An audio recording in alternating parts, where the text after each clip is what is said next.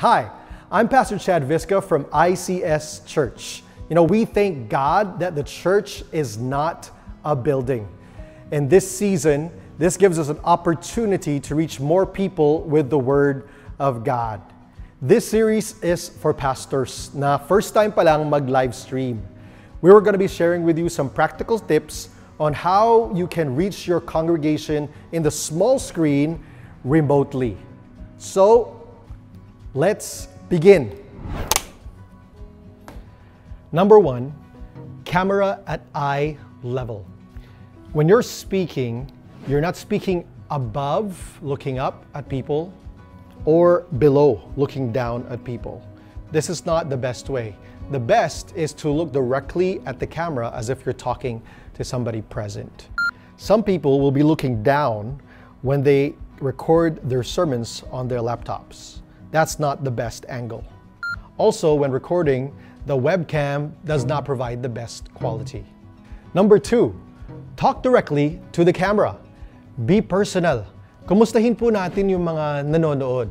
One of the things that we've found is people have engaged better if you acknowledge them personally. Hindi malayo ang dating. Parang kasama lang natin sila sa loob ng ating mga tahanan. Number three, smile. Alalahanin po natin, we're not preaching to a live audience in our room. Imagine po natin nakasama natin sila sa loob ng kwarto. This will make it more personable and we will be more approachable when we smile. Number four, make it 10 minutes or less unless you're preaching a Sunday service sermon.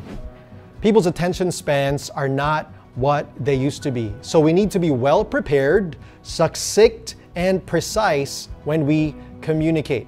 Also, many of the people will be watching using their mobile data, and we want to have this in mind when we are communicating. Number five, encourage sharing among your viewers. We need to remember that, again, this is an opportunity to connect with those who are not yet part of our local church. There are some churches that have reached more than their actual membership in the church. And so this is good news and a good opportunity for us. I hope these 5 tips will help you get started on your online streaming platform.